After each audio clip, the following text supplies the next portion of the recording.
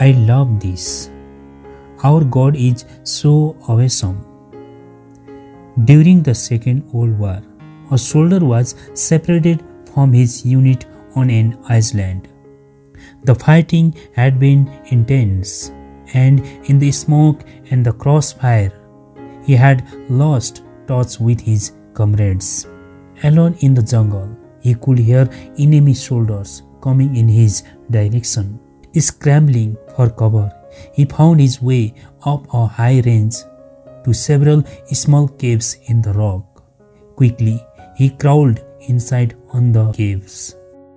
Although safe for the moment, he realized that once the enemy soldiers looking for him swept up the raids, they will quickly search all the caves and he will be killed. As he waited, he prayed, "Lord, please spare my life. Whatever I will happen, I love you and trust you. Amen." After praying, he lay quickly listening to the enemy began to draw close. He thought, "Well, I guess the Lord is not going to help me out of his own." Then he saw a spider begin to build a web over the front of his cave. "Yeah," he thought, "what I need is a brick wall, and what the Lord has sent me is a spider web." God does have a sense of humor.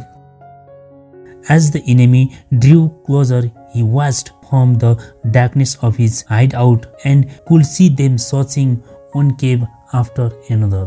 As they came to his, he got ready to make his last stand. But then he heard the leader of the soldiers say, "You may as well ignore looking in this cave. If he had entered here, this web will be broken." So they left and he was delivered. To his amazement, however, after glancing in the direction of his cave, they moved on.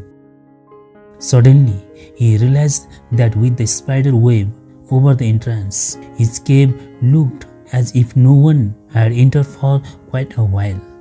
"Lord, forgive me," he prayed. "I had forgotten that in you, a spider's web is stronger than a brick wall. He will use the most foolish things in this world to confound the wise. God is your protector if you believe in him." Hello, how do you feel to listen this story?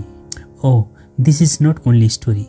This is a history, a great event of the Second World War, how God saved the soldiers. Please, if you feel the bless, share someone with this story. Thank you. God bless you.